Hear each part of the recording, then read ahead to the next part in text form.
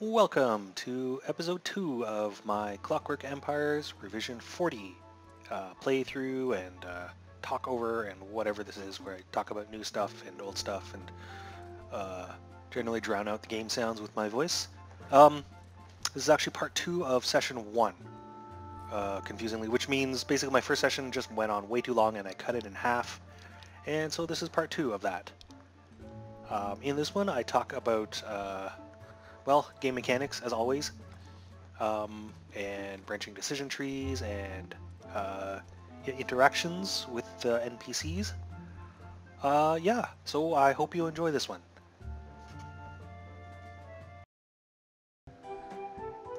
So, while we wait for this to get done, what did I talk about? Talked about the filthy foreigners. Let's see. There's been a whole bunch of new stuff, and a lot of the new things are things that are not immediately visible, but they're important to the game. Like, the game is so much more stable now than it's been in a long time. I believe one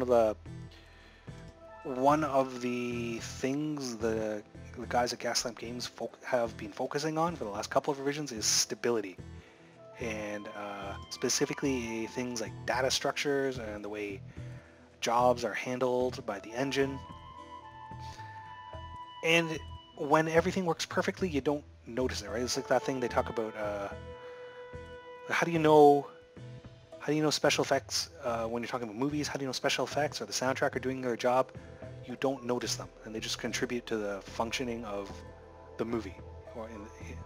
So in this case, the game runs so much more smoothly than it used to, and it hardly ever crashes. And little things like it is now possible to save the game, and later on saves will not crash the game, and later still after that saves will not corrupt the state of the game so that the game remains playable after you load a save. After all that stuff is working, which for the most part it is, you've stopped noticing it, and we should still appreciate things like that, is what I'm saying. Anyway, so one of the reasons it's important to build a kitchen is, see this bushel of lingonberries? If a colony eats one bushel and it's gone. If, however, the kitchen is allowed to cook whatever, say this bushel of lingonberries, it can turn up this specific food item into a crate of lingonberry preserves, or it turns one raw bird into cooked bird. But it's always a multiple. So for meat products, the output is actually triple. One raw bird produces 3 cooked birds. And for veggies, it's double.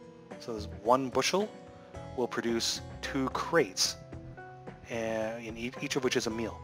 So it multiplies the available amount of food, and of course it's food, or it's cooked food, which means your colonists are happy to eat it, or at least not sad that they have to eat raw food. And those are your concerns, immediately on establishing a new colony. Listen to me nattering on and neglecting the upkeep of my colony.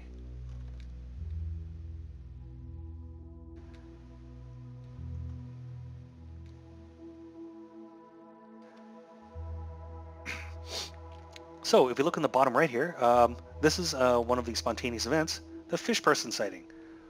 A specific colonist reports sighting a strange fishy-looking creature. It's a Fishman. It's this horrible, scaly thing that walks like a man, and so I have how am I going to deal with this? So I can just deny that they exist and refuse to interact with them. I can react aggressively, just shoot at them, and have my soldiers attack them at every opportunity, or treat them, tolerate them, and maybe try to communicate with them. I'm going to take option 3 here.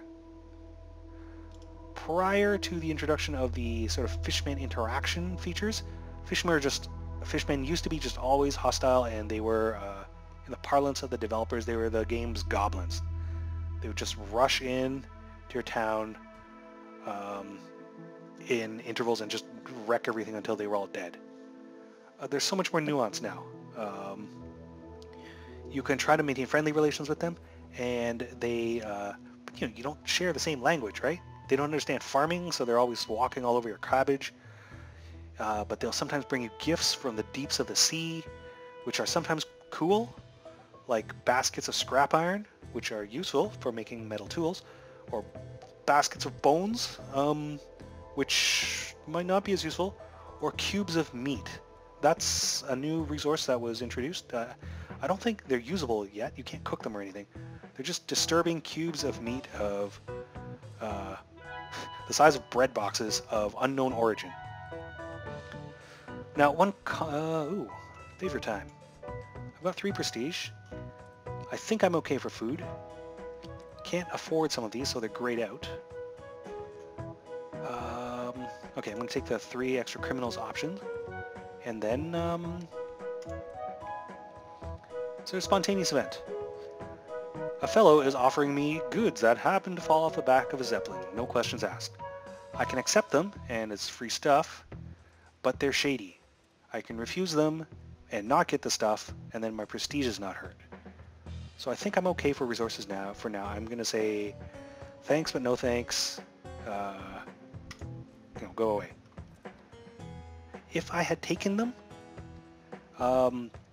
there's a possibility I might trigger an investigation from the ministry, where an accountant says, hey, wait a second, somehow you have more stuff than we expect you would have. And then that leads to another branching decision.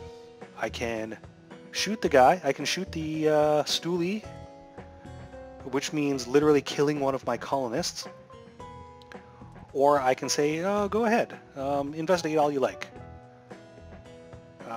If I accept the investigation, there's a possibility the investigator will find nothing because I've hidden it really well, or, he's sloppy.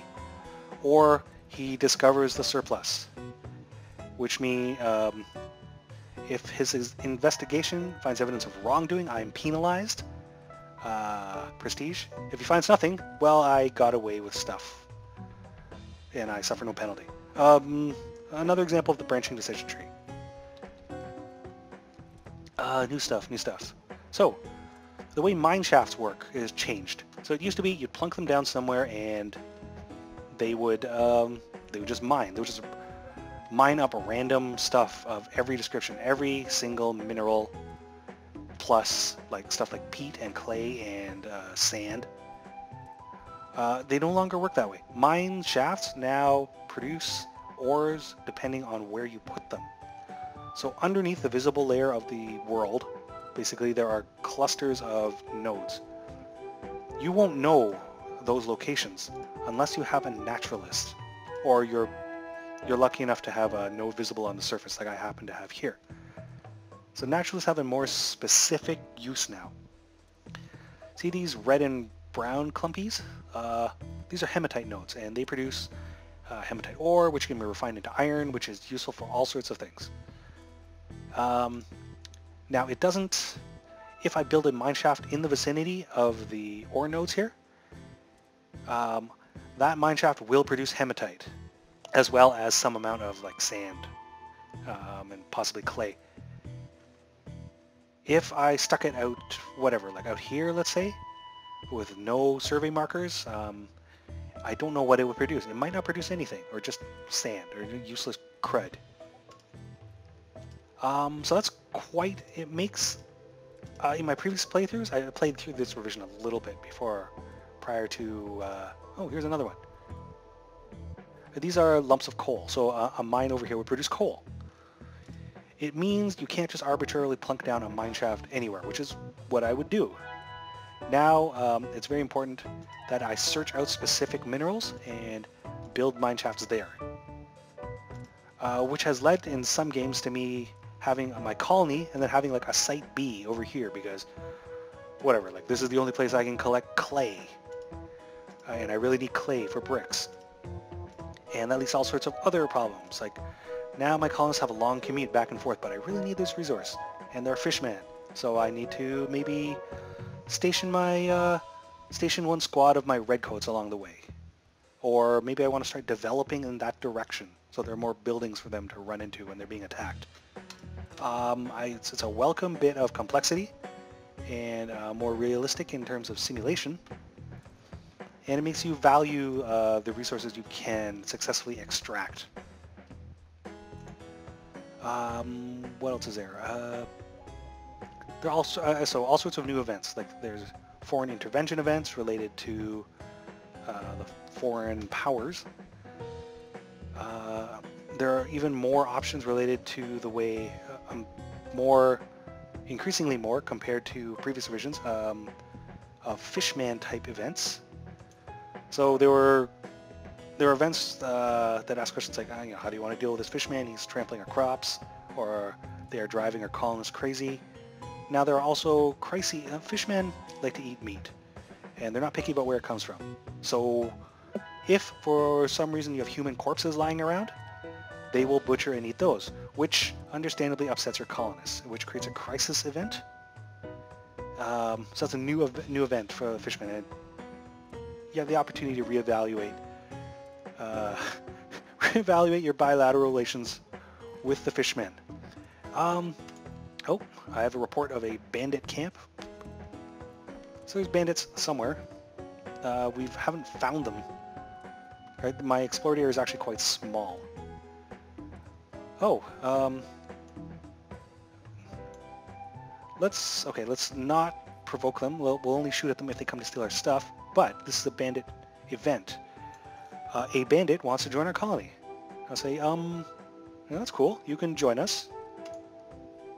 So, amusingly, a bandit from the newly spawned bandit camp has decided to join us here in civilization. Bacchus Yake? That's quite the name. Yeah, he's just going to wander over. By the way, this is a bandit tent, and this floating weapon is being carried by a bandit who I cannot see owing to the fog of war. If I take the aggressive track with regards to bandits and wipe them all out and I'm able to successfully salvage their tents, they tend to have a lot of goodies. And they tend to be random goodies, maybe things that I might not be able to produce, like bottles of booze and firearms and things. So Bacchus Yake is on his way here. Oh, it's very useful that he's actually going to tell us about all the land he explored on his way to my town. Here's a malachite node. It will produce malachite ore, which can be refined into copper. So copper is also very useful. And then once I find, speak of the devil, sphalerite nodes, which produces sphalerite ore, which can be refined into tin. So iron, copper, and tin in various combinations can produce steel and brass, which you can imagine is useful in a situation set in with a steampunk era technology. That's much farther down the line once I've built smelting and refining and general metal works. Yeah, I'm just going to take the usual number of colonists. So this has changed. It used to be the usual number was always 3, but now it's around 2. I can, if I really need extra colonists or don't want colonists, I can actually spend prestige, which I could do because I can afford either of these options, but I'm fine receiving the usual number of colonists. So, new guys in town. Bacchus Yake. I'm going to assign Bacchus Yake here. And you'll see he immediately changes out of his bandit garb into a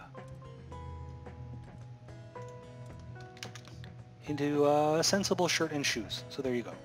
So, let's say this person's brutish and of criminal origin. He's already seated with some memories. His mood is sad, but at least his morale is up. And he's not insane, which is always a plus. Not likely to stay that way, sadly.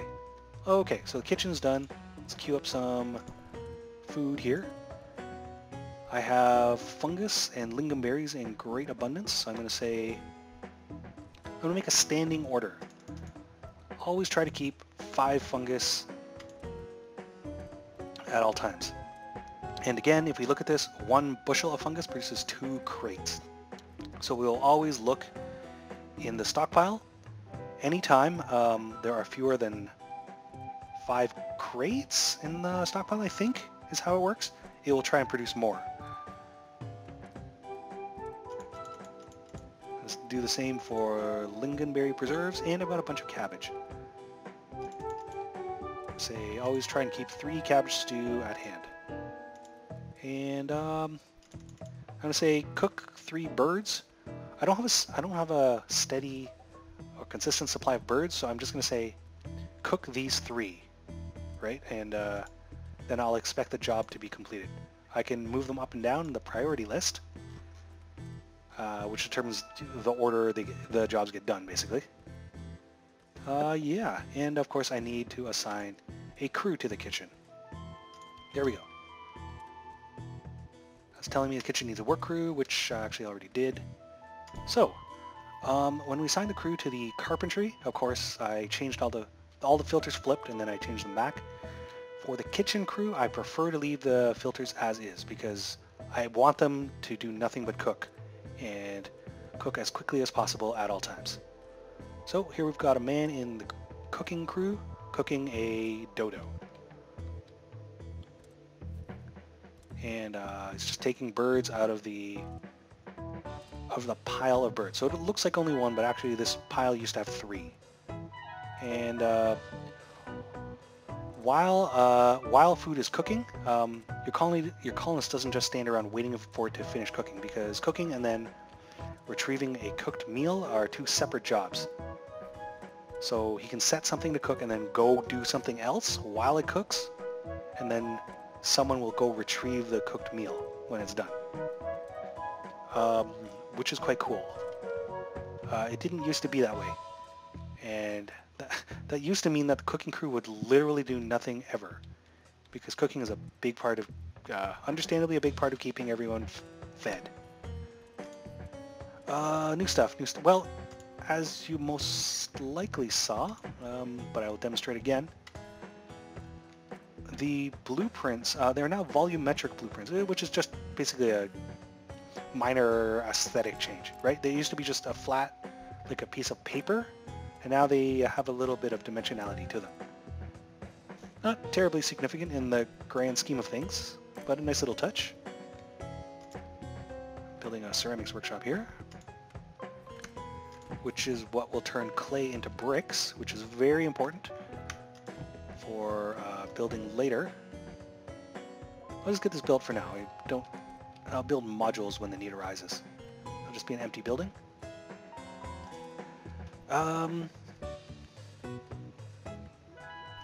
Yeah, so that's, I'm sure I've forgotten some stuff. Hopefully I'll cover it in subsequent episodes. But that's a very quick overview of what's new and cool new stuff and the state of the game. It's running very smoothly. The AI no longer... They've ironed out a lot of the really annoying bugs, like the retreat forever, standing in one place until you starve to death bug, and other bugs like being chased by fishmen to the edge of the world until you reach the edge of the map and then you die bug. You know, that stuff is mostly gone now. I think the game is in a good, stable place and ready to see new expansion of content. Hopefully, I'll be able to demonstrate some of the new functionality in episodes that follow this. So I'm going to cut this one off here so it doesn't run too long. It's kind of longish already. Thanks very much for watching. Again, this is version 40 of Clockwork Empires. My name is Alfred. The game is in early development, available for purchase through Steam and I believe the Gaslamp Games' own website. Yeah, and this is part 1 of maybe 4 or 5 episodes. Great. Have a good one.